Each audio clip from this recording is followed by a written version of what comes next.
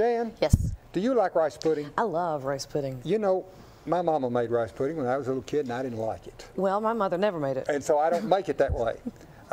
We're going to do it in the slow cooker. Well, anything in the slow cooker is okay with me. Me too. Yeah. And we've got in there a half a gallon of milk. That's a lot of milk. That's a lot of milk. And here is a full cup of rice. All right.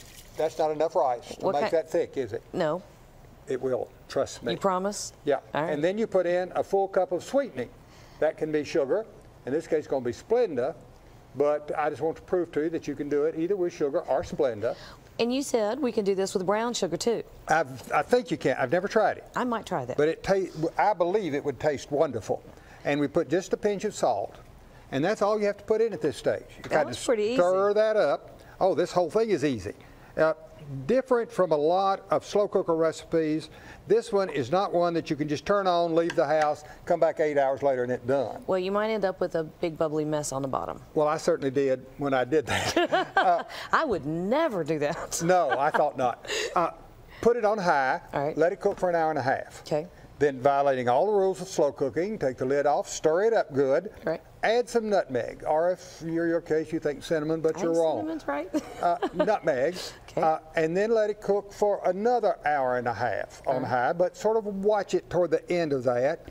Give it a stir about an hour, hour and 15 minutes into that, and if it's thick enough, stop. Okay. If not, let it cook a little longer. Now, the question is, how thick is thick enough? That's a good point. That depends on how you like it. All right. I like it pretty thick. Okay, I like it sort of creamy. Okay. I'll take a look at the centerpiece while I get one to show you that is made to look creamy, because it is. And by the way, if you'd like, you can add some butter in that first one. I usually like. Yeah, I do too. This one has some butter, but it will continue to thicken after you turn it off. And you just chill it after that. And after that, you chill it, and you're ready to go. There you see is a pretty, now, isn't that a pretty little dessert? That's beautiful. Has a lot of flavor. If you just have to, yeah, you can put raisins in it. Put other dried fruit too. I strongly recommend against it. Okay. Because they get soggy.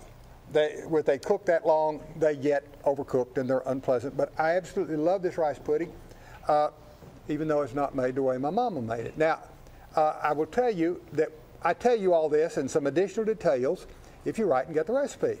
So you know how to do that. Chef's Recipe, 6450 Paper Mill Drive, Knoxville, Tennessee, 37919, sending self-addressed stamped envelope.